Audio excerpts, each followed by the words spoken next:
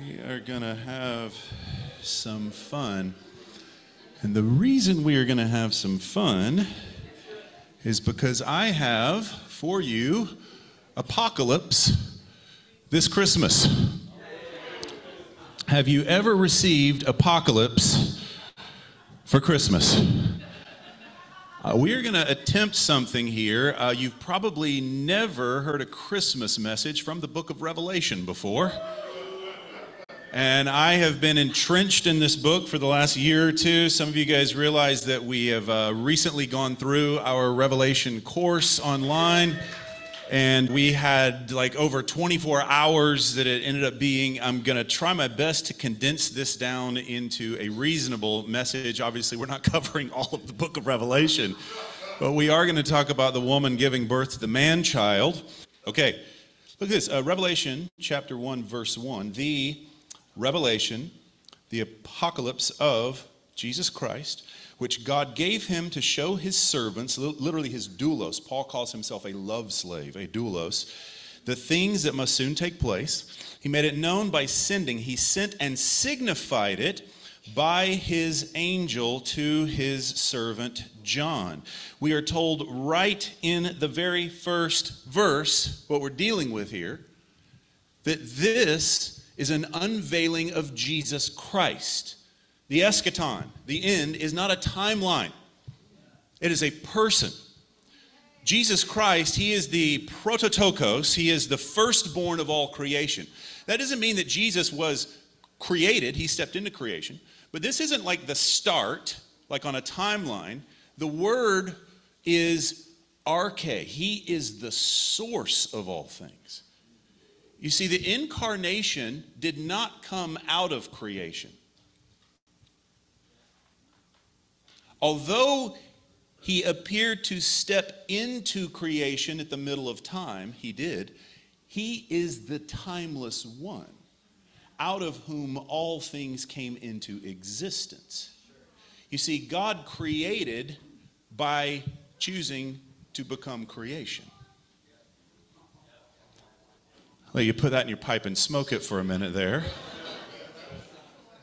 This is a much bigger story than we've been told.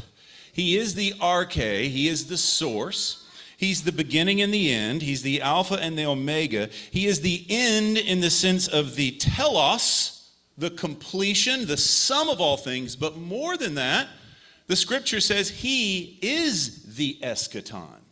He is the end. Everything is summed up in Jesus. Amen? Now, I've got quite a bit here to run through. I'm going to do my best. But one thing about the book of Revelation, again, you probably never heard it preached at Christmas, but a lot of us have zero interest in it because we grew up with these weird rapture fear, dispensationalist, antichrist, whatever, and we get the message of grace and we tend to put it on the shelf. But this is actually the most scriptural book in all of Scripture. Out of the 404 verses in the book of Revelation, John makes possibly more, but at least 518 callbacks to the Old Testament. And what he's doing is he's taking all these Old Testament prophets and he is summing them all up in Jesus. And quite often he is even subverting what is said and making it a lot more clear. Eugene Peterson says that much mischief has been done by reading the Revelation in isolation from its canonical context. Every line of the Revelation is mined out of the rich strata of Scripture laid down in the earlier ages. And one thing about when you begin to see what Revelation is really telling us about Jesus' victory, the cosmos, all of a sudden you start to get an appetite for the Old Testament again. Because see, back in the day, they didn't call it the Old Testament. Jesus called it the Scriptures. The apostles called it the Scriptures. And Jesus tells us how to interpret the Scriptures. You see, there is only ultimately one literal interpretation of Scripture, and that is Jesus Christ. They testify of me. You study these words as by these you gain eternal life. It all points to me. He came to tell us what Moses and the prophets and the law, revealing himself and all these things, right? So John takes all of this and he's pulling from Ezekiel, from Isaiah, Jeremiah, Zephaniah. I mean, almost every book is reflected in the book of Revelation, but we're told it's a book of symbols. And so we so often have taken everything literally in here. Like, we know that the land of milk and honey is a metaphor, but we think the lake of fire is not? I mean, is Jesus a farm animal? Is he an actual lamb with literally 7 eyes and 7 horns? It's kind of grotesque, okay? If you're going to take that literally, okay? But see, what John, you have to understand, John is standing in his gospel. Now, obviously, the ladies are there. The ladies are always ahead of things. But John is the only of the disciples who is standing at the foot of the cross. Everybody ran for their lives. And he sees Jesus lifted up on the cross. In Revelation, John is standing in the throne room, and he sees the Lamb ascend to the throne.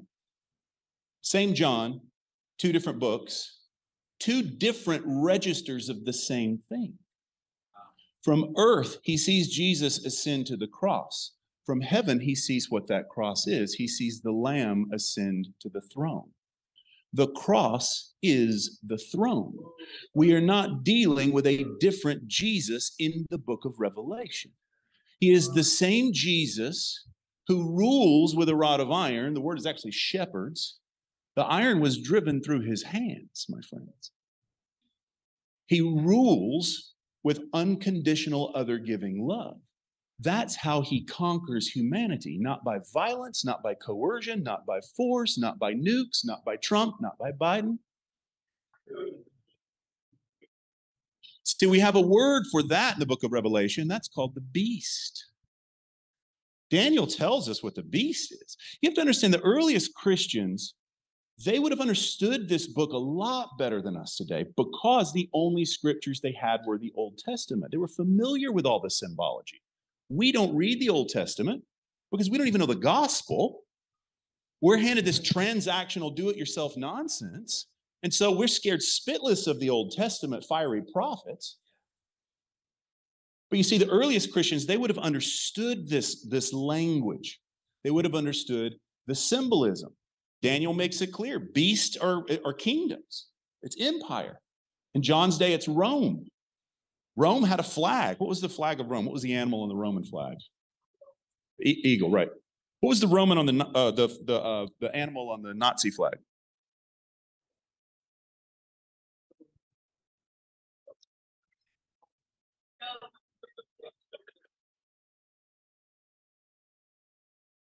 Rome was powerful. They could not burn up half the world with the press of one button. Empire's always been here. We've always been in the belly of the beast. But I don't want to just talk about the beast. I really want to talk about the whore today because it's Christmas.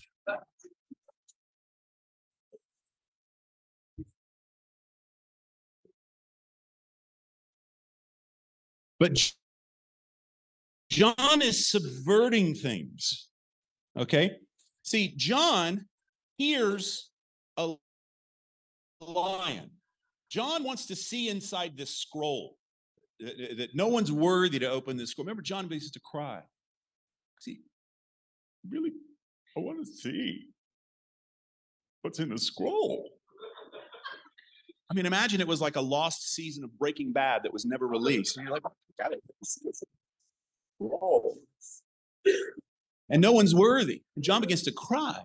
And and the angel comes, he rebukes John. He's like, why are you crying? Look, the Lion of the tribe of Judah has prevailed to open the scroll and loose its 7 seals. And he looks, and what does he see? When he looks, he sees a slain lamb, literally a little lambkin, as though it had been slain. Behold the power and majesty of God in this slain lamb. The wrath of God that you see all throughout the book of Revelation is the wrath of the lamb. That's like saying the wrath of the kitten. The lamb never becomes a beast. That's the false lamb that speaks like the beast. The kingdom doesn't move forward by empire, by sword, violence, by coercion. That's not how our Father That's not how his Son and that's not how the Spirit roll. And so there's this subversion in here, you see? The one who rules from the cross. The one, when John hears the militant language of the lion, looks and he sees the lamb. As a matter of fact, Jacob's prophecy over his son Judah, from the lion of Judah, it says he crouches and rises up from his prey. He doesn't devour the prey. The devouring brothers were Simeon and Levi. They get rebuked because they love the sword. They love violence. But that's not who we serve. That's the chair in the corner over there, right? So anyway, I want to dive in here. There's so many different ways we could go. I sat here for quite a while. That's why I have a computer. I'm preaching. I look like Rick Joyner preaching from a computer today.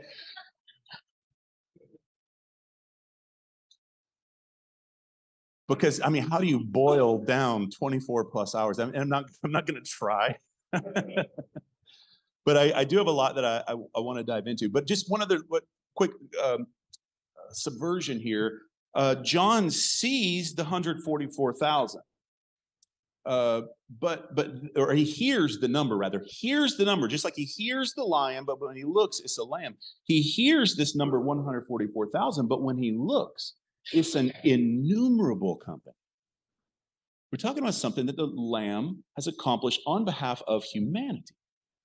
All the wrath sequences in here. You've got the seals and the trumpets and the bowls. Well, first, let's start with the scroll. Would you like to know what's in the scroll? I have actually taken a peek into the scroll.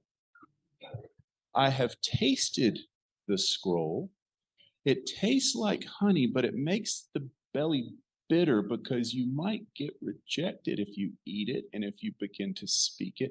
But I have taken a peek into the scroll, and to put it a little simply, I like to call it the scroll. And the opening of the seals has to do with an unveiling of the gospel and the catastrophe that it brings to the old order of fallen Adam. The trumpets are the declaring of the gospel and the catastrophe that it brings on that old twisted order. The bowls, like drink offerings, bowls at the altar poured out, the bowls of plagues, destroying the captivity of sinful Egypt that was over our lives, a slave master. You see, you have to see all of these things in the light of Jesus Christ. These are symbols, these are signs.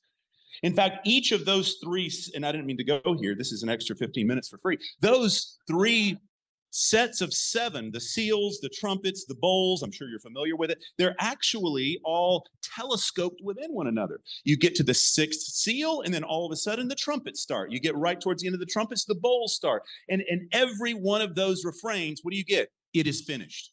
It is done. It is a recapitulation, a retelling of the same gospel story with spiritual imagery to catch our hard-headed attention, and often from different registers, but it's not some timeline of events. We're talking about the eschaton himself. So I want to look at Revelation 12 for just a second. Turn to somebody and say, Merry Christmas.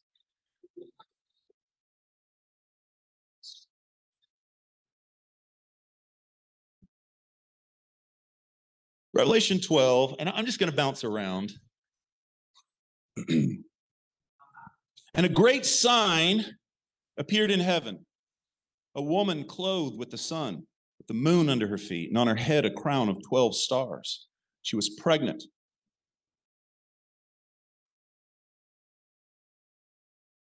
Was crying out in birth pains, the agony of giving birth.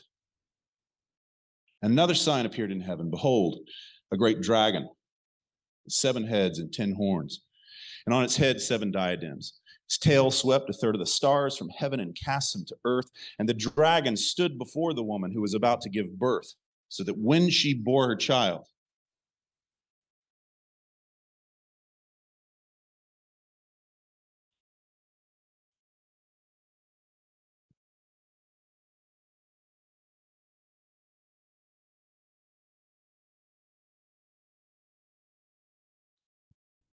he might devour it.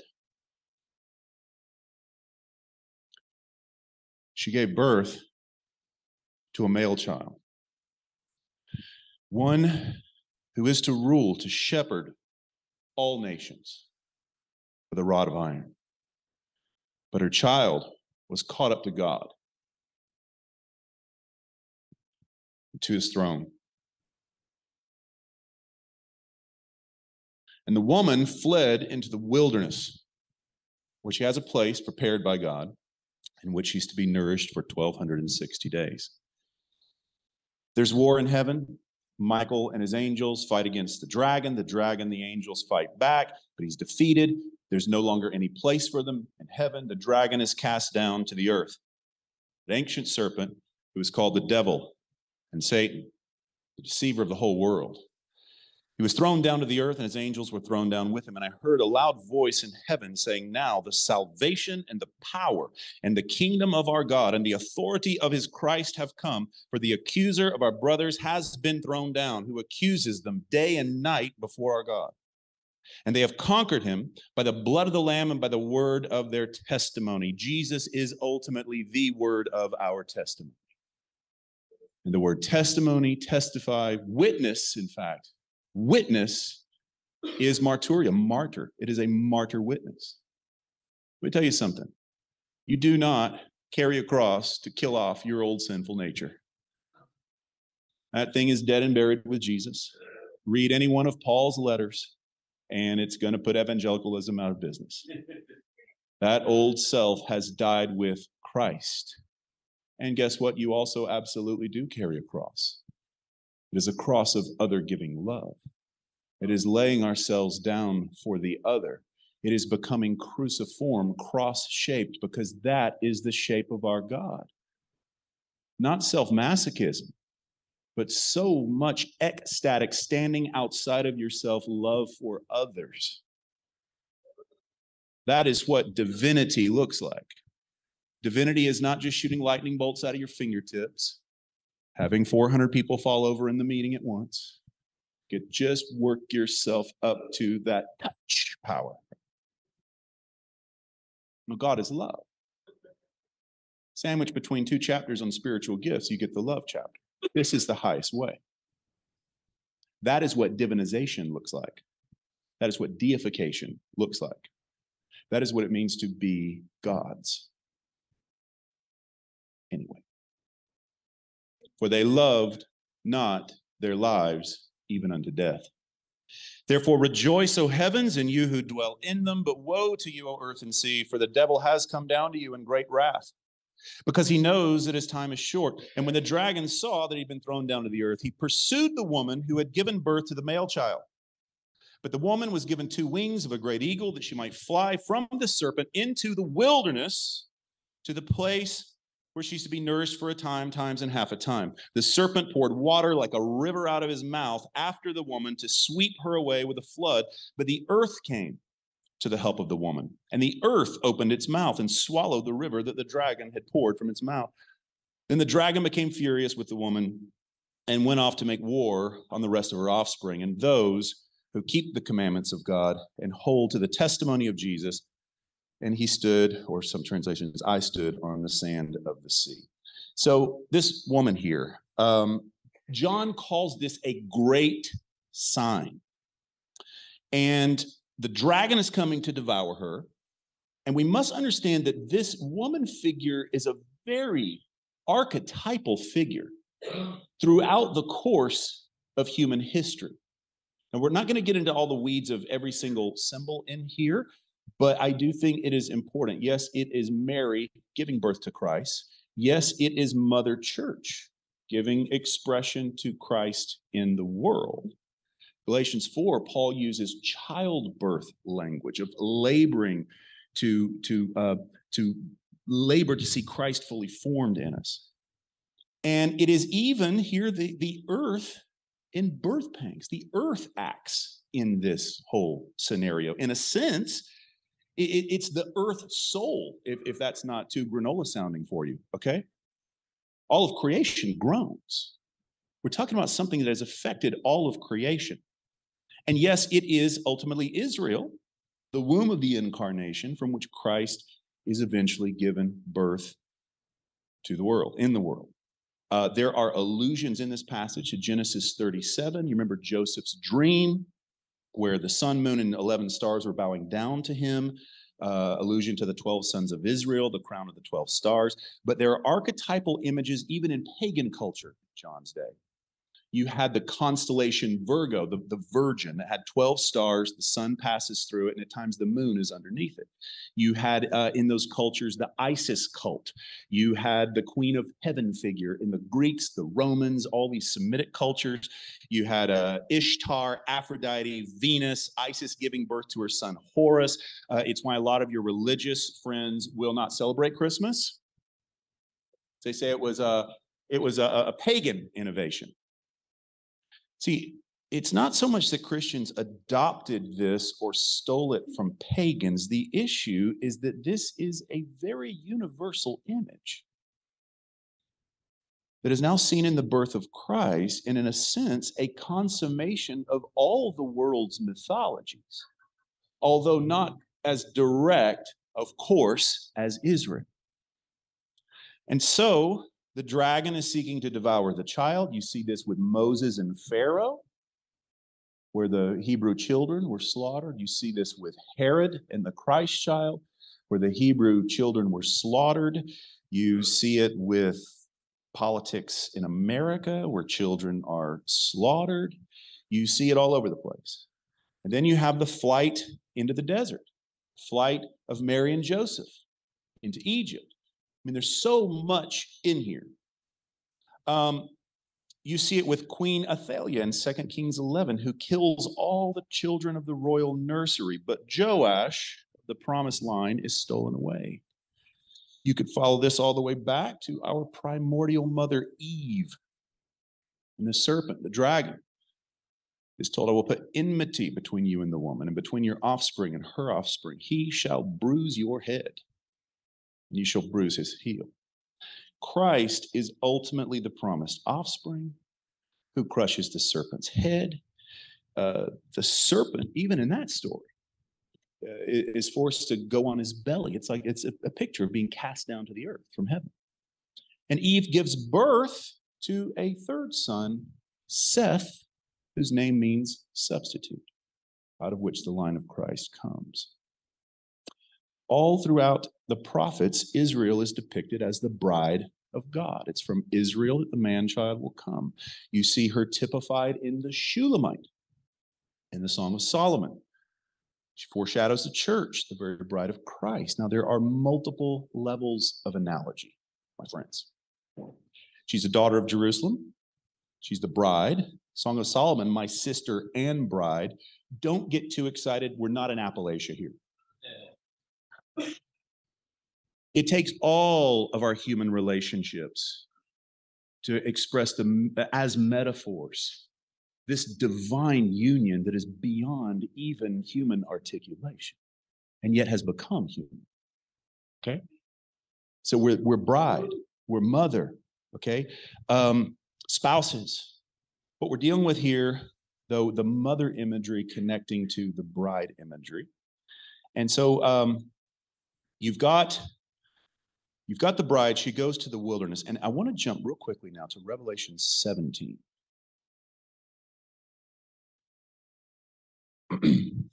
Then one of the angels, 7 angels who had the 7 bowls, came and said to me, come, I will show you the judgment of the great prostitute, the whore of Babylon. I know many of you thought that the Catholic Church was the whore of Babylon. If you grew up in a nice Lutheran church, trust me, I met many Lutheran whores as well, okay? We'll get to this. I'll show you the judgment of the great prostitute who is seated on many waters, with whom the kings of the earth have committed sexual immorality. And with the wine whose sexual immorality the dwellers on earth have become drunk. And he carried me away in the spirit into a wilderness.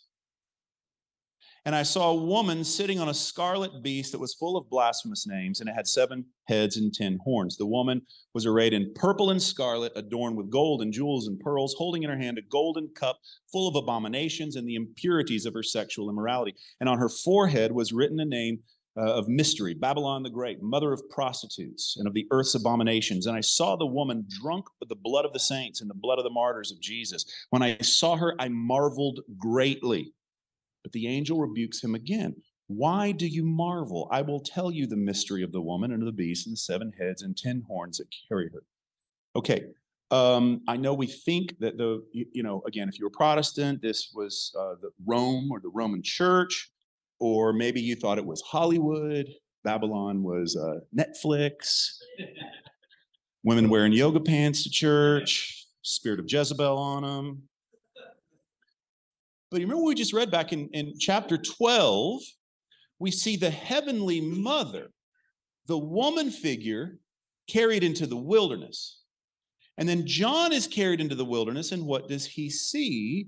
He sees the whore sitting on a scarlet beast, drunk with the blood of the martyrs and the saints. What we're dealing with here are not 2 female figures, but one and the same figure. Not 2 different women, but now we are seeing humanity in the fallen register. She is no longer representing heavenly Sophia, heavenly wisdom. No longer is she representing the true self. And the prostitution that you have to understand here is not mere sexual immorality. We're talking about religious idolatry, being unfaithful to the bridegroom. She's lost her way. Now, I don't doubt in an allegorical way at the time of the reformers, the Roman church probably needed reform because it was acting the whore, right? But the seven hills that the whore is seated upon, people would take that to represent the 7 hills of Rome back in that day and say, oh, see, this is a Roman church. But no, she is not the 7 hills. She is not Rome. She's straddling Rome. Okay, keep it clean here. She is inappropriately perched upon Rome.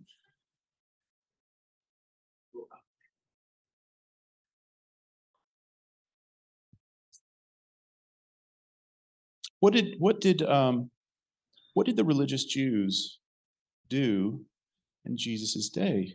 Who did they solicit to crucify the Messiah? They took him straight from Caiaphas, the high priest's house, over to Pontius Pilate's house. You read the book of Acts, the Jews would appeal to the Roman magistrates to slaughter the Christians, to persecute Paul, right? And turning to worldly violence to spill the blood of the saints. See, if you really go through what is Babylon here, it's really simple when you look just to the Old Testament. This is not Rome. This is Jerusalem in John's day. Now, don't get too excited and anti-Semitic in here today, okay? We're dealing with fallen Judaism. A Jew's writing this about a Jewish Messiah, okay? You see, this is where the whore religion has sold out her own husband. This is Hosea. This is all the prophets. Okay, you've got all of these oracles against Babylon in Isaiah 13, Isaiah 14, Isaiah 21, Isaiah 47, Jeremiah 25, Jeremiah 50, also against Tyre, in Isaiah, in Ezekiel. Is kind of all over the place, all right? What we're talking about here, see, we know Paul tells us that our mother is the Jerusalem from above, the New Jerusalem.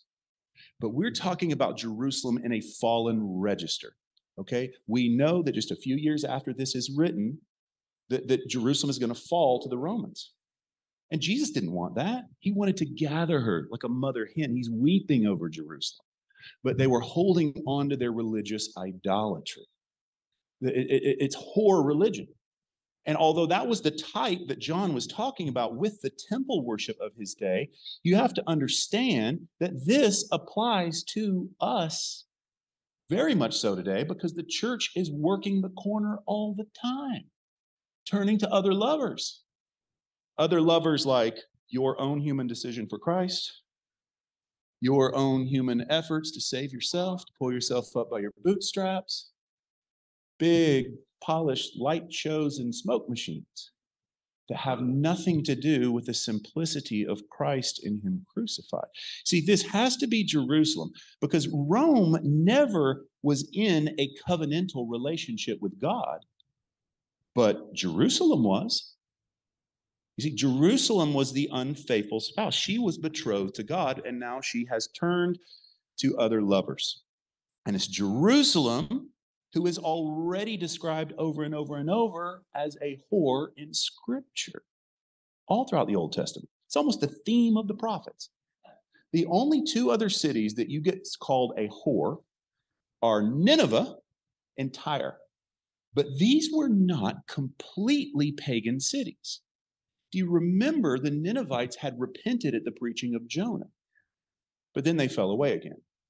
Tyre came into this covenant where they were going to build the new temple, but then they reneged on the deal and they built a temple for Baal. You see, this is a covenant breaking thing that we're talking about. But see, right here, only Jerusalem fits the bill for the unfaithful city. Isaiah 121, how the great city has become a harlot. In Ezekiel 16, God sees her wallowing in her blood as an infant with an uncut cord. He raises her, he betroths her, he beautifies her. And then what happens? She becomes a harlot. But do you also remember what happens there in Ezekiel in that chapter? Probably not, because we don't read the Old Testament. Judgment comes on her, and then she is restored. This is important. It's very pertinent. You see, there is hope and restoration for Babylon, but she will not be restored as Babylon. She will be restored as the New Jerusalem.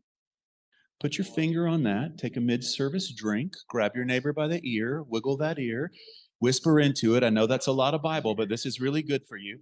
Take your vitamin C pill, listen to Crowder. This is going to be good. Keep the scurvy away. This is going to help out. Just trust me.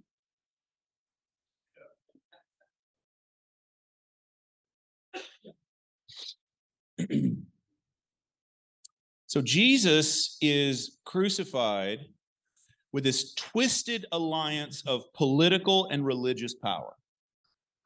Violence and religion, hand in hand, two sides of the same coin. Okay? And that alliance has happened all throughout history. Okay? Whether the religious whore is spreading her legs for Congress or the Holy Roman Empire or Byzantium or Berlin or Moscow. This Jerusalem is in bed with the beast to persecute Christians. It is the Sanhedrin giving Jesus over to the Roman magistrates. And Jesus is weeping over Jerusalem. And the harlot is drunk with the blood of the prophets and the blood of the saints, the martyrs, the blood of righteous Abel up to Zechariah. Religion, this is what she does. She is intoxicated on this cup. But here's the funny thing. This cup is actually the Eucharistic cup. Because every time we come to the table, we are intoxicated not in a profane way, but in a holy way on the blood of the ultimate martyr. You see, this is looking at things in a different register. And when John sees what this is, if you see what she's clothed in, there are 7 things John points out that she's clothed in. At the beginning of Revelation, Jesus appears. John sees Jesus, and he points out 7 features of Jesus. But her features are not actually features. It's just the stuff that she's covered in. The raiments, the gold, the gems. What he's looking at is temple imagery. These are temple raiments. The closest you see to one of her actual features is she's got a cup in her hand, so you can probably almost see her hand. And then on her forehead, you can maybe almost see her forehead because it's written Babylon, mother of harlots. But that's where the high priest is supposed to have written holy to the Lord. What this is, it's an anti-temple. It's unveiling the temple worship, the idolatry for what it is, and John marvels. Because suddenly John, who is thoroughly enmeshed in temple culture, it's like the Wizard of Oz veil comes back, and he sees it as a house of demons, and he cannot believe what he's seeing. As Peter Lightheart says, John is like, "Is that you, Ma?" And so here we have this whore of Babylon, which, although it was Jerusalem, it was the temple in John's day. Again, we have to read this allegorically as what we're dealing with throughout the church today. You see? And it's not just the legalism, but it's everything that pulls away from a really Christological incarnational message here.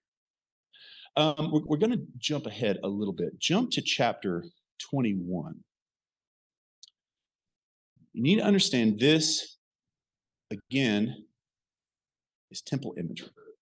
But Paul contrasts this mystery Babylon with a different mystery. Ephesians 4:3-47, the mystery now revealed is that the Gentiles are fellow heirs, the same body, same promises in Jesus. Ephesians 5, the great mystery, Christ and the church, the two become in one, the marriage feast of the new Eve and the new Adam. So all of these beastly attempts as well to further the kingdom through the better light shows, through better legislation, whatever it may be, this is what we still struggle with. Just make people do the right thing. But just, about that sword. Humanistic, faithless systems of belief. And there is a desert motif here. Before we jump into that, the woman goes into the wilderness, the whore is in the wilderness. And there is something about wilderness that sort of lances the boil a little bit. Because what is evil sort of gets exposed in the desert. Now, I don't have a desert theology. I have a get out of the desert free ticket in Jesus. But you look at the Shulamite in Song of Solomon, who is the bride figure, and she's tired, she's weary because she's been laboring under the sun, and she's fruitless. There's this desert picture. She is fruitless because she's laboring under her brother's vision. She's laboring under the 40 steps to this and that, of maybe brother, pastor such and such. Striving away in these fields of religion. You want to strive away in religion, God will allow you to dry right up. And she has neglected her vineyard. She's neglected that place of intimacy and fruitfulness with the Lord. You guys remember when you first met Jesus and everything was just Jesus, Jesus, Jesus. You're walking on the street. Jesus made that tree. Jesus made that bubble gum. Jesus made that Volvo. Everything was Jesus, Jesus. And of course you love Jesus. So of course you volunteer for stacking the chairs on Sunday morning. And of course you love Jesus. So you volunteer for Wednesday night church bingo. And of course you love Jesus. So you learn to play the oboe for the worship band. And it is just, and you do this and you do that and you do. And then eventually you look around, wait a minute. Where did Jesus go? And all you're left with is a bunch of doo-doo, right? But thankfully, we have a vineyard restoration program. Hosea 2:14. Now I will lead her. I will woo her. Think of Barry White song. Come on, baby. Now I will lovingly deceive her into the desert. Dun, dun, dun. There I will speak tenderly to her. There I will restore her vineyards. There I will make the valley of Achor, the valley of trouble, a door of hope. Now, we can learn a lot from the desert fathers. I don't think you need to go fast for 50 years and live a celibate life in order to become more holy. I mean, get married if you're not going to live a celibate life, but you know what I'm saying. But there is an asceticism of the heart where we learn, as Matt was saying this morning, contemplation. Guys, with all the noise going on in the world today, with all the psychological clutter that's already bouncing around inside of you, we just live out of these reactive minds, out of our fears, out of our anxieties, and it drives 99% of our activity in what we do because we don't know how to settle down. And you can't force thoughts out. That's not the Christian practice of contemplation, because for starters, it's impossible. As Martin Laird says, your mind is like a cocktail party. It's always going on. The Buddhists call it the monkey mind. You can't force your thoughts to stop, but we can learn not to cling to them. We can learn to hold those thoughts open-handedly. It's like a sushi belt. You just let it drift by. And we learn to be still and know that He is God. And it is in that place that we get reordered. And if you want an ice cube's chance in hell of maintaining any mental sanity today, when the first thing we do is wake up and start scrolling through this thing, and everybody's issues just start to dictate your day and drive your worldview, and you just become an internally fragmented mess, we must learn to let go, to return to silence. We've forgotten silence, if we ever knew it. John of the Cross said silence is God's first language. Thomas Keating said silence is God's first language. Everything else is an inferior interpretation. Because He's beyond the limitations of our human mind. Every thought we have about Him is limited and therefore an idol. And Jesus comes as the idol smasher. You see, you don't need to deconstruct too much, because all you really need to do is actually start looking at Jesus, and everything else falls away. Because everything else is our human attempt to climb to God. Jesus is God come down to us to reveal the Father. You cannot discover God. God is ineffable. If we're going to know God, it is because He is self-revealing. And He came and stepped into human skin. He stepped into your human skin. He stepped right inside of us. And that's where Paul says, somehow you know the truth. How do you know the truth? We don't have our doctrine in order.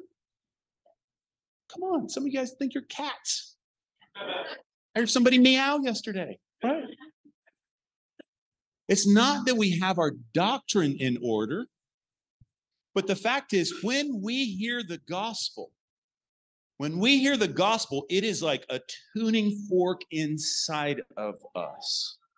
Because Jesus is the Logos. He is the principle of who God is. He is the Word, okay? He is the very blueprint of who God is. And we also are words, logoi, of God, because He spoke everything into existence, all to reflect the Logos. You are words of God. But as Maximus the Confessor said, and Maximus the Confessor got his hand chopped off so he couldn't write anymore, got his tongue chopped out so he couldn't speak anymore. That's the kind of guy you want to listen to. And then after they killed him, they realized, oh, wait, he was right, and affirmed his doctrine almost completely in a church council. So anyways, Maximus says we are, and the same with Scripture. This is not the Logos. These are words of God that point to the Logos Himself. And we are words of God. But to the degree that we're not pointing to Jesus, he says we're like words taken out of context. And that's surely true with the book of Revelation. I mean, you can build great end-time cults from this book, right? So the bride in Song of Solomon, the Shulamite, she's weary, she's in this desert. And you know what she calls herself? She calls herself a veiled woman, like a prostitute. But what does the shepherd immediately say to her? He calls her, "Oh, most beautiful of women." He's come to reveal to us our true selves. Because religion, like the temple whore, is all vestment and no substance. And that is what we call the false self. That is the old man. That is the thing that was crucified with Christ when you hung on His tree 2,000 years ago before you were born. Thomas Merton talks about this false self. He says, every one of us is shadowed by an illusory person, a false self. This is the person I want myself to be, but who cannot exist because God, because truth, light, knows nothing about him. And to be unknown to God is altogether too much privacy. My false and private self is the one who wants to exist outside the reach of God's will and God's love, outside of reality and outside of life. And such a self cannot help but be an illusion. We are not very good at recognizing illusions, especially the ones that we most cherish about ourselves, the ones we're born and raised with and which feed the roots of sin. For most of the people in the world, there's no greater subjective reality than this false self of theirs, which cannot exist. A life devoted to maintaining and expanding this false self, this shadow, is what we call a life of sin. All sin starts from the assumption that my false self, the self that exists only in my egocentric desires, is the fundamental reality of life around every which else in the universe is ordered. Thus, I use up my life in the desire for pleasures and the thirst for experiences, for power, honor, knowledge, feeling loved, in order to clothe this false self and construct its nothingness into something objectively real. And I wind experiences around myself and cover myself with pleasures and glory like bandages in order to make myself perceptible to myself and to the world. All vestment, no substance. As if I were an invisible body that could only become visible when something visible covers its surface. To be a saint means to be my true self. And therefore, the problem of sanctity and salvation is, in fact, the problem of finding out who I truly am and of discovering my true self, my essence or core. But there is no substance under the things with which I'm clothed. Hollow. My structure of pleasures and ambitions has no foundation. I am objectified in them. But they are all destined by their very contingency to be destroyed. And when they're gone, there will be nothing left of me but my own nakedness and emptiness and hollowness to tell me that I am all my own mistake. The secret of my identity is hidden in the love and mercy of God. Ultimately, the only way that I can be myself is to become identified with Him, in whom is hidden the reason and fulfillment of my existence. Therefore, there is only one problem on which all my existence, my peace and my happiness to depend, to discover myself in discovering God. If I find Him, I will find myself. And if I find my true self, I will find Him. But although this looks simple, it is in reality immensely difficult. In fact, if I'm left to myself, it will be utterly impossible.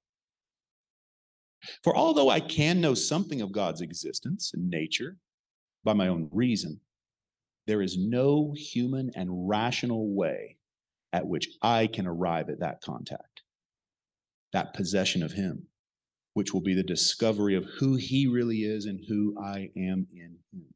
That is something no man can ever do alone, nor can all the men and all the created things in the universe help him in this work. The only one who can teach me to find God is God Himself, i.e., Merry Christmas, i.e., the end of religion, the end of the Instagram self. Aren't you tired of that? It gets exhausting. We're talking about reality here. As a matter of fact, see, this is the depart from me, I never knew you of Jesus' statement. He doesn't know your illusory self. He only knows your true self. It's like, don't come in here with that nonsense. I know who you really are. That's the you that's written in the Lamb's book of life. The Instagram self is not written in that book. He gives you a white stone with a new name on it. Look at all the name changes in Scripture. Saul to Paul. Peter's name is changed. Abram to Abraham. Sarai to Sarah. Jacob to Israel. It's the false self and the new self. This is Paul. And I'm sorry I've been in Paul for too long. This is Paul. The true you. The old is gone. The new has come. And if you overlay Paul on Revelation, well, guess what? When we get to chapter 21, the whore's burned up and the bride emerges. Same woman figure. We're not talking about different characters here. We're talking about the false register gone. When she is burned up, her smoke rises forever. You know what it is? It's a smoke of incense. This is temple imagery. As soon as they say she's burned up, everybody's saying, hallelujah, they're praising God. If that's your Aunt Thelma being roasted in hell and you're excited about it, you should go to hell, okay?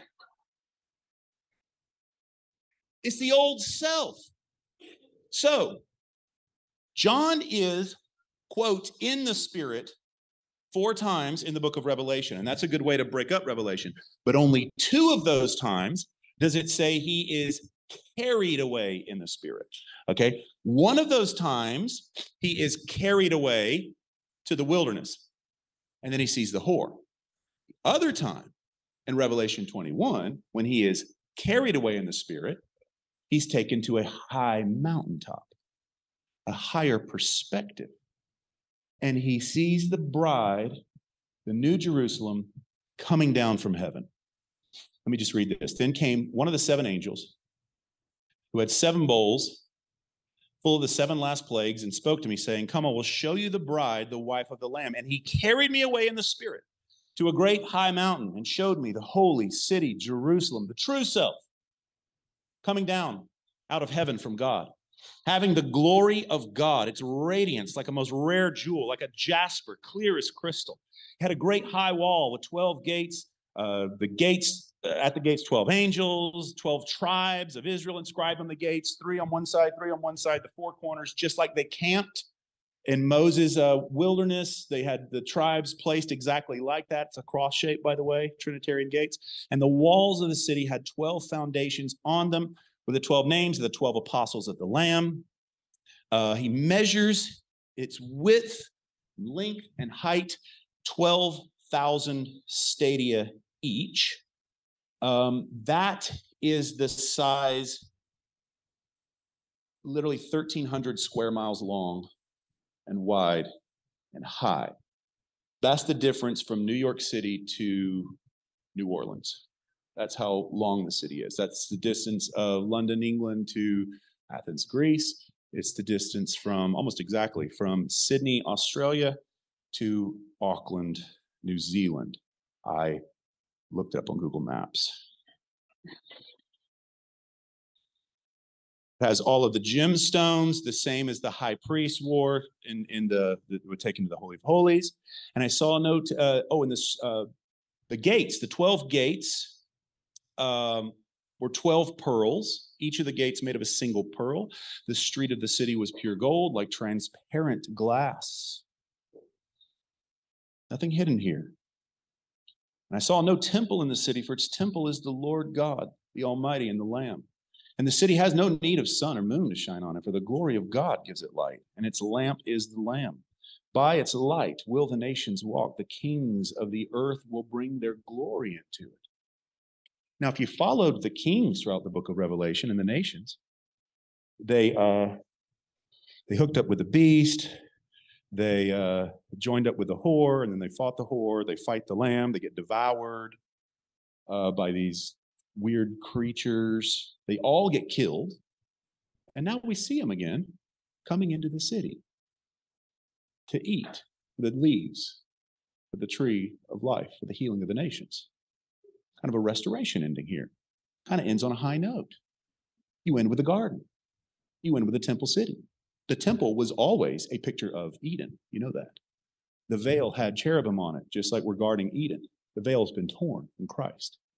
But see, there's something more here than you going back into Eden Something has transcended Eden. You are not just going into the Holy of Holies. You have become the Holy of Holies. In fact, creation has become the Holy of Holies. This 12,000 number, 144, the number of man, we're talking about creation. It says this is an angelic number. This is not a literal number. Okay? We're talking about us being his dwelling place and him being our dwelling place. This is affected in the incarnation. Those transparent streets of glass are us walking in his ways in perfect harmony. No separation between secular and sacred anymore. Zechariah prophesies about this day that even the cowbells hanging around the animals' necks will have inscribed holy unto the Lord, the very thing that only the high priest was allowed to wear. And now they're on animal bells. It says the cooking pots will be as the very bowls used in the sacrifices in the altar. The pot that you're cooking chili in is holy. Everything is holy. The earth filled with his glory. No separation. No need of light, moon, sun. These are the first things created for the Lamb as its light. You know, earlier during all the plagues and bowls and all this kind of stuff, you see the sun, you know, going dark and all this stuff. You don't need the sun. All these things we idolatrously rely upon. All of a sudden, there's this stripping away and this realization of reality here. So much glory. Amen. Grab your neighbor in a headlock for just a second.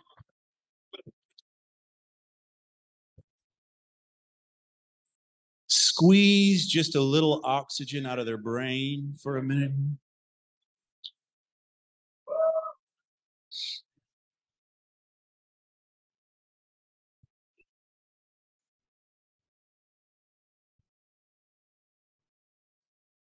If our eye is full of darkness, our body will be full of darkness. There is a place for exposing Babylon for what she is. But that's still a lower perspective to have. That's from the wilderness floor, from the valley. From the high place, from the mountaintop, John sees her as she truly is, the new Jerusalem coming down from heaven. She's been remade. If our eye is full of light, our whole body will be full of light. If we're only pointing out Babylon everywhere we go, if we're only pointing out darkness, how great is our darkness? Got those three or fingers pointing back at you and the thumb pointing right at God. It's a different perspective here. We should be seeing people as they truly are, even when they don't know who they are. We're calling out, giving birth to Christ in them. You see, his singular historic incarnation by this has come a cosmic incarnation. What we are working towards is the full manifestation and revelation of God being all in all. This is what we're talking about here. The gospel is not one flavor in the Baskin-Robbins world shop of religion. Someone asked Karl Barth, he said, does God reveal himself to other religions? And he said, God doesn't reveal himself by any religion, even the Christian religion. He has revealed himself in his Son. God doesn't see Christians, Jews, Muslims, Hindus. He sees one sacrifice on behalf of the human race. Now, there is a place for coming out from them with Babylon. Come out from her, right? Okay, and if you're in, some cultic thing that's abusive and demonic, and it's okay to come out. But we never come out from the body of Christ, from community here. He tells the Shulamite, go and shepherd your goats, or take your goats, but rest your goats by the tents of the shepherds. There are good shepherds. Cyprian says, and I'm saying this to so you'll go to Matt's church. But no, Cyprian said, You cannot have God as Father without the church as your mother. Now, he does not mean this in some transactional way where you have to go sit under a franchise name and warm a certain pew in a certain building. But the fact is, we are in relation with one another. And the New Jerusalem from above is our mother. And even the 12 gates of the city are made of pearl. You see, Jesus is the door, but we are also doors. Okay? It is through the preaching of the gospel, God uses us to draw people in. How can they hear if there's no preacher? And how is a pearl formed? By an irritant.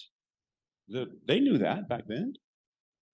Okay, it's cruciform love. It's laying our lives down that the world would see, would taste. It's the glory of Jesus becoming known by the agency of his bride. We are his glory. He is the light of the world. Now we are the light of the world. And look at this. Cornelius has an encounter with an angel. And the angel doesn't say, pray this prayer, you'll be fine, keep doing what you're doing. He says, no, send a Joppa for the one Simon called Peter. He brings him into the church. Look at Paul. He gets knocked off his ass on the road to Damascus. Jesus didn't say, all right, took care of everything, go do something for me. He says, go down, Ananias, Straight Street. Paul gets baptized into the church. Okay. Now, again, I'm not plugging a building or whatever. I'm saying this is family. We can jump right from John's amazing vision of Jesus in the first chapter. And then we want to jump right over to the cosmic battles and the great victory and the high end note. But first, what do you have to go through? The 7 letters to the churches. The messed up, weird, problem-riddled church. Right? There's no perfect church. If you found one, you'd mess it up. Again, I'm not plugging some particular franchise, but we are made to be relational. We are the mystical body of Christ. The church is our mother. We are giving birth to Christ in our own lives. This is every day is Christmas here, boys and girls. The never-ending Christmas. Just as Mary, just as Genesis 1, the Spirit hovers over the waters, and then the word is spoken and creation comes forth. In Luke chapter 1, the Spirit comes and hovers over Mary. Let the word comes forth. Let it be according to thy word. The word is a seed. It comes in, and all of creation is recreated, the new creation. But not just a new creation, it's the origin of the original creation. Because the incarnation, as I said, preceded creation, even though it hadn't happened in time and space yet. He is the Lamb, the one to be flesh, the Logos to be flesh, long before he was the Word become flesh. In some mystical way, you were associated with him from the foundation of the world. Now, what does that mean? I'm not particularly saying that you pre-existed, although you did in the heart and imagination of God. And if you follow a guy like Maximus the Confessor, before he had his hand chopped off, he would say that like Melchizedek, who had no origin, we too will become unoriginate. That though we are creation, created, in some mystical way in Christ, we will become uncreated. Depends on how far we want to go with this. And when I say go far, I mean go back to what the early church fathers taught for the first 700 years. We don't even know what theosis means. We'll put the old theosis ad, Matt. Time for a commercial. Oh, theosis ad. God became man that man would become God. Irenaeus, Athanasius. You notice this New Jerusalem. The New Jerusalem, unlike johncrowder.net/theosis web conference, February 17 through 18, commercial over. We'll talk about this stuff more. The New Jerusalem comes down from heaven, down from above. It is not built up from below. This is not what's called natural theology, with by my human brain, I am going to theologize and figure God out. This is not wisdom from below. This is not my human efforts reaching up to God like a Pentecostal preacher would have you do, right? And I say that because I grew up Pentecostal, and that's where I grew my love and affinity for religion. This is not the Tower of Babel, Babylon, reaching up. You are born from above. It is not by might, not by power, but by my Spirit, says the Lord. And what Sergius Bulgakov says is that what we're seeing here ultimately is the enchurchment of the cosmos. The cosmos coming to realize the truth of their origin and their inclusion. Because, see, it is one thing to believe that Jesus died as a man. It is a whole nother level to realize Jesus died as mankind. And what we're seeing is the divinization of this city. It's the jasper and it's the clear sardius. The city is the same color as Christ is in his initial vision of the throne room. Like a sardius stone and a jasper in appearance. That's the clear divinity. It's the red humanity. Adam is red. It's your divinized humanity. You always be a human. If you don't like that, it's because you've only seen subpar humanity. There will always be a human being seated in the Trinity of God. Amen? And there you are, woven into the humanity of Jesus Christ. You are breathing Christological air right now. Every breath you've ever breathed was Trinitarian air. There never has been separation. The only separation has been up here. The delusion of the illusory self that caused us to whore around and to get into a room where we were already seated. Teresa of Avila said, we are in a room filled with light, but we've had sand thrown in our eyes. You're already in. We're waking up. We're wiping the boogers out of our eyes. Sin and this world, this deluded world. So much glory, amen. I apologize to anyone on the live stream who may have been offended at the word booger. I only meant eye booger. I would never speak of a nose B word. This city that comes down is not built by human hands.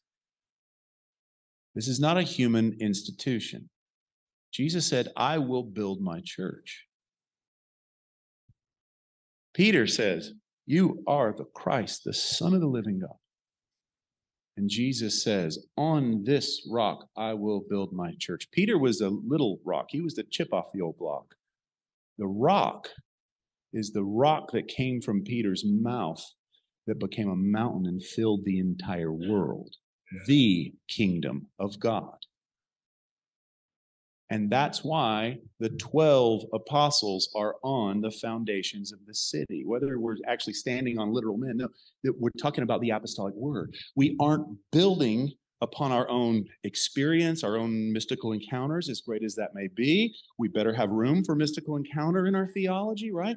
But we are ultimately on the rock of the apostolic message of Christ crucified, come from the Father, crucified, dead, buried, raised, ascended. This is the foundation that we rely upon, because otherwise salvation ends up falling back upon our own laps and we're trying to experience our way into something where we're already at. It's union, amen? Just bite your neighbor's cheek off for just a second.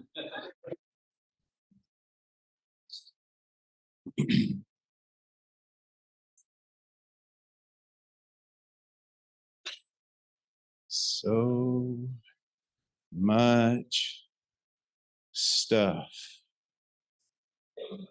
John Bear says the church is the whole of humanity seen eschatologically from the end. Gregory of Nyssa says this, early church father, now the body of Christ, as I have often said, is the whole of humanity. Now the church, we are a sacrament, a picture of Christ in the midst of this human world, because they don't know who they are, and we should be a light on the hill. And all the temple imagery that you see in Revelation and the Old Testament, in the outer court, it's lit by the sun and moon. There is no outer court anymore when John measures the temple in Revelation. Everybody's in. The middle inner court is lit by the lampstands. Anybody know who the lampstand is? The church. We are the light in this darkened world. It is imperative that we declare the reality of this gospel out of love. We got to open our mouths and try to declare the ineffable mystery.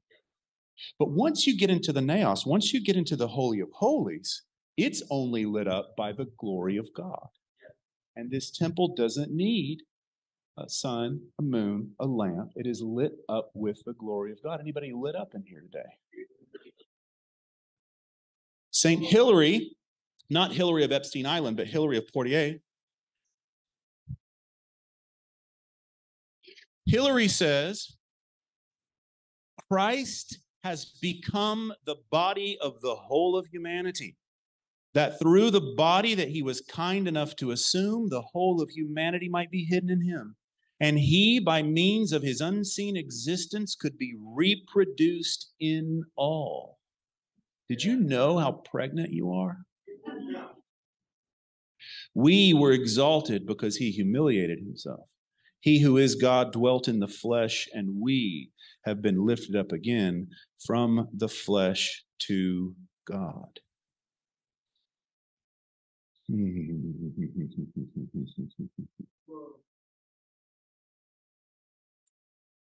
Skip that, said that, skip that, said that, skip that, skip that. Should I just move to another page? Let's do that. Everybody say this: if one died for all died. See, the beauty of the incarnation is this vicarious humanity of Christ. That by his singular incarnation, the mystery of his incarnation would extend to all things. Maximus was amazing at talking about this. United to him, but even more so, identified with him in some mystical way.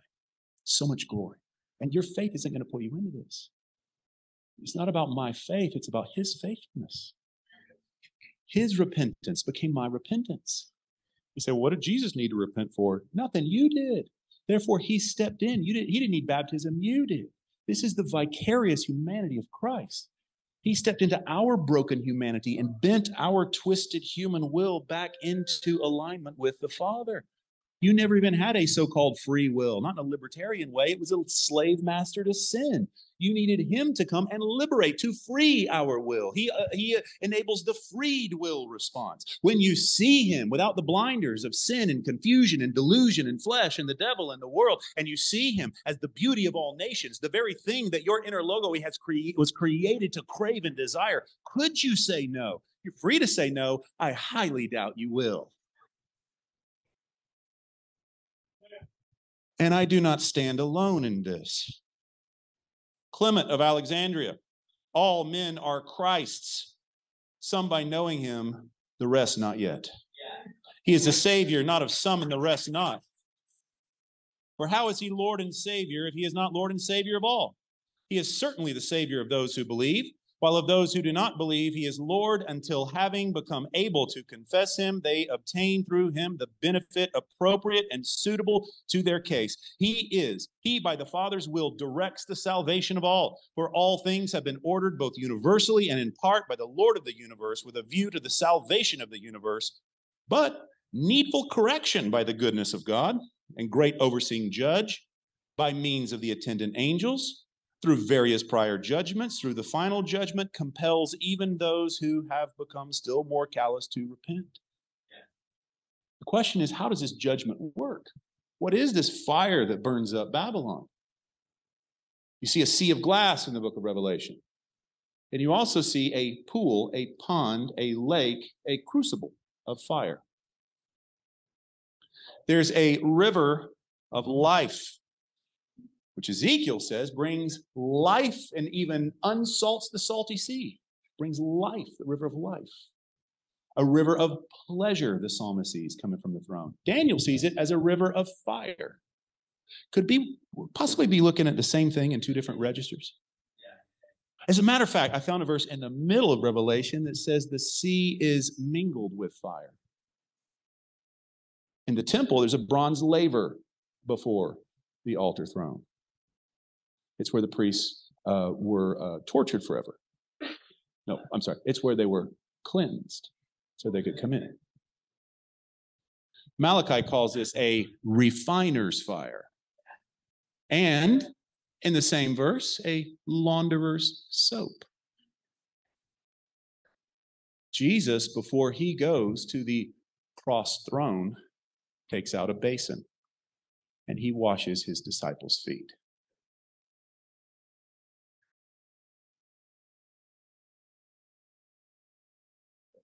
George MacDonald says the very fire of hell is the fire of love, but it is a love that will burn the evil out of you.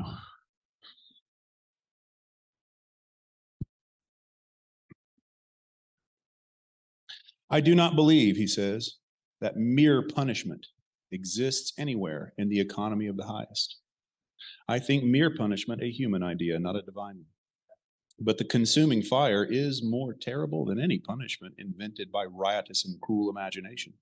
Punishment indeed it is, not mere punishment. A power of God for his creature. Love is God's being. Love is his creative energy. They are one. God's punishments are for the casting out of the sin that uncreates and for the recreating of the things his love made and sin has unmade. Get this one. Love loves unto purity. Love has ever in view the absolute loveliness of that which it beholds. Therefore, all that is not beautiful in the beloved, all that comes between and is not of love's kind must be destroyed, and our God is a consuming fire. Isaac of Nineveh, 7th century. If we said or thought that what concerns Gehenna is not in fact full of love and mixed with compassion, it would be an opinion tainted with blasphemy and abuse at our Lord God.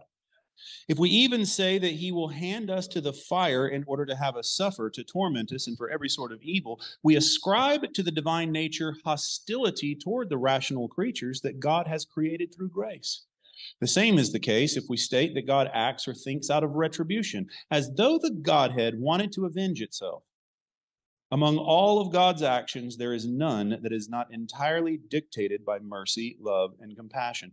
This is the beginning and the end of God's attitude toward us. You see, his love and his wrath are not two equal opposite aspects of his character. His wrath is a hot extension of his love. It is a big fat no against sinfulness itself because of what sinfulness does to molest and destroy us, his very children. His fire is his love. What I'm saying is God is hell. It's the same fire. And for the saints, the Father said, it is our eternal delectability. And as MacDonald says, if it burns, walk towards it. And in my paraphrase of MacDonald, you will end up high as a kite, my friend.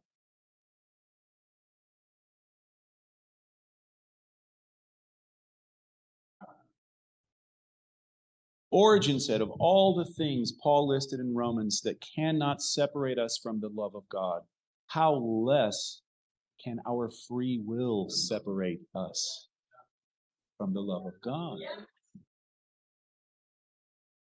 Isaac says this, Isaac the Syrian, or Isaac of Nineveh, same guy.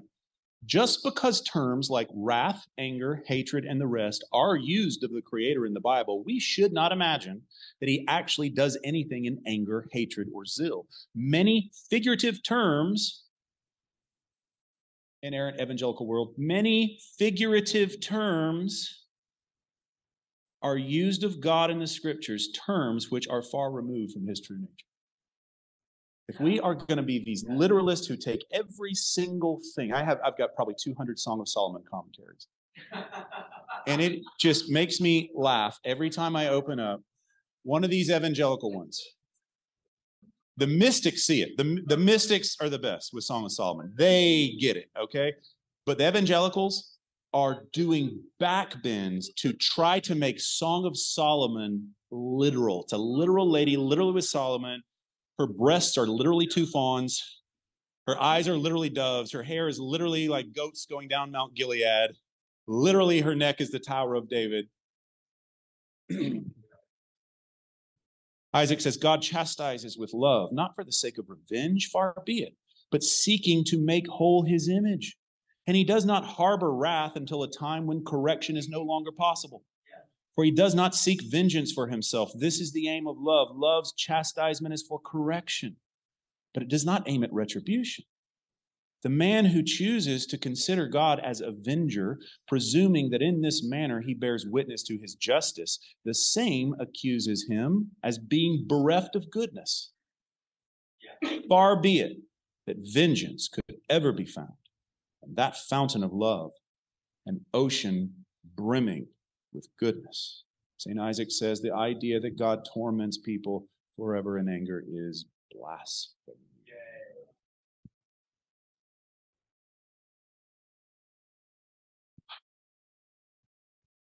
Where are we going here?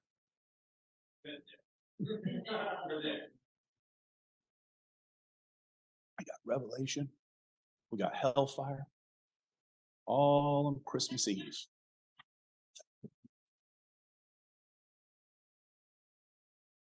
Let me give you a couple verses and we'll land with this, and maybe there's still time to eat.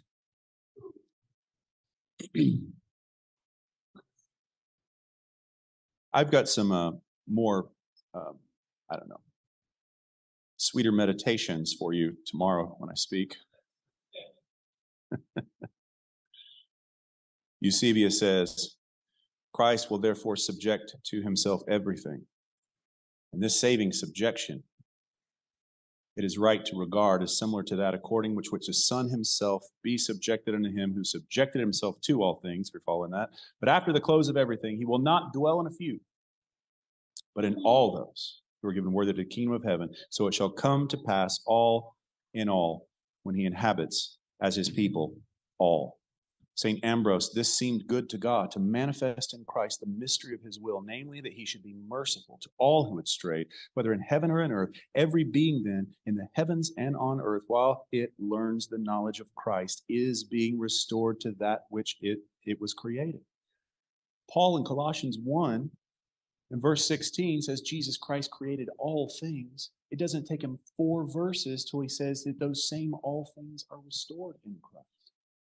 And this is the act of the incarnation. Ultimately, the incarnation is God's wrath against sin. He stepped in and ate it up. He ate up the muck into himself, and he sucked it down the black hole of his broken servant body and spit you out the other side of the grave, a brand spanking new creation. His faithfulness, not your repentance, his repentance. His circumcision was the circumcision of the entire world. His baptism was your baptism. His death is your death. His resurrection is your resurrection. His ascension was your ascension up to the Father. And now his co-seatedness is your co-seatedness right in the lap of the Father. And that is where you are. Amen? This is the importance of the incarnation. It's not just what he did, but it is who he is. Salvation is not a commodity that he hands out to some and withholds from others. That's Calvinism. Salvation is not a choice you make, therefore save yourself. That's charismatic Pentecostal Arminianism. Salvation is a person. And it's a person we participate in, but it's a person you can't get away from because he is the very ground of your existence. He's not just some observable object in the universe. Okay, in that sense, God doesn't exist. No, he is the ground of all existence. He is the one who holds you together. Everybody stand up for just a second.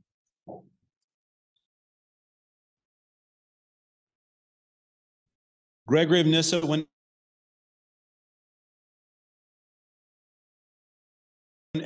every created being is in harmony with its Christ as Lord. Every creature shall have been made one body. Now the body of Christ, again, as I've often said, is the whole of humanity. Again, he writes, everything shall be subdued to Christ, and they shall be subdued by a full knowledge of him and by a remodeling. Now God will be all in all at the time of restitution. I'm not looking for a future reconciliation of all men. See, I believe it already happened 2,000 years ago. The issue is, how does that play out? And we have this word of life to awaken people out of the hell they're already in. But at no point on any timeline do you see the good shepherd stop seeking after the lost sheep. All of us are wrapped up right in the baby Jesus. Just you're nestled into those swaddling clothes right now. So just put your hand on somebody's shoulder or somebody's head. I just want to pray for you. See, I understand we don't know how to deal with so many verses that have just been mangled and so much just speculation and made up nonsense over the years. But this story is about Jesus. It's about the one who has woven us into the Father's heart. The mystics of the church, one anonymous mystic, she said, it's like you and God are like two candles melted into one ball of wax. Yes, you're distinct, but you can't even tell where you end and he begins anymore. The bride and the bridegroom, the two become one. The city coming down from heaven, you were born from above. You had nothing to do with your natural birth. You didn't pick your mama, you didn't pick your daddy.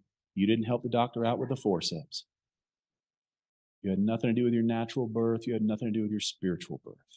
You're born from above, not of the will of husband, not of the will of man, an andros. So you are born of him from the womb of Mary.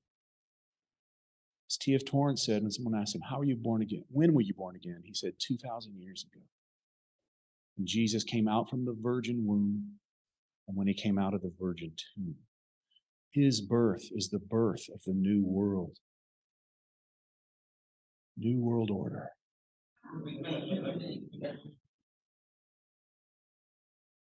Lord, I just pray the light, the illuminating light of the Father, seen in the prosopon, in the person, in the face of Jesus Christ.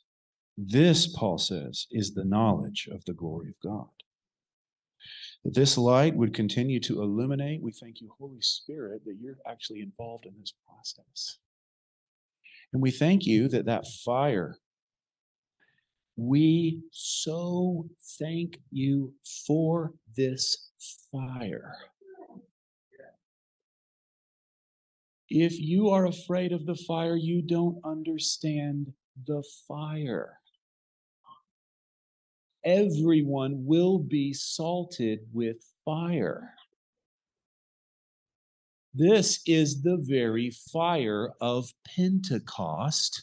This is the fire of his presence. This is the fire of his love. And oh, that it were already kindled. This fire cast upon earth. We thank you for this refining fire.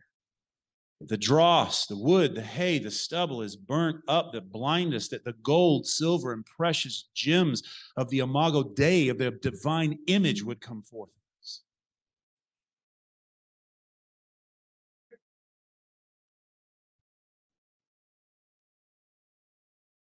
I thank you. Cyril or Cyprian, they sound similar. Said. Similes.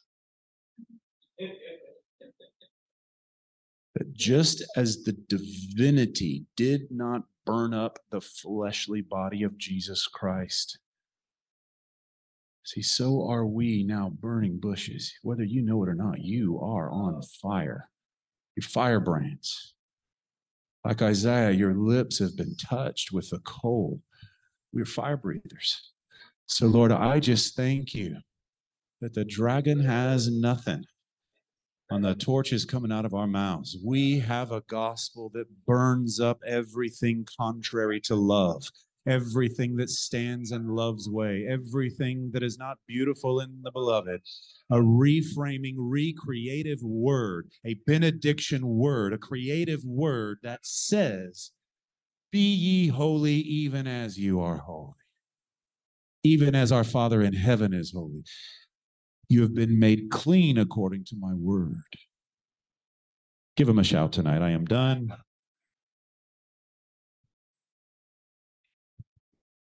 Amen, amen, and amen. Bless you all in the name of the Father, and the Son, and the Holy Spirit. Glory to the Father, and the Son, and the Holy Spirit, as it was in the beginning, is now, and evermore shall be, world without end. Amen. We will see you at 7.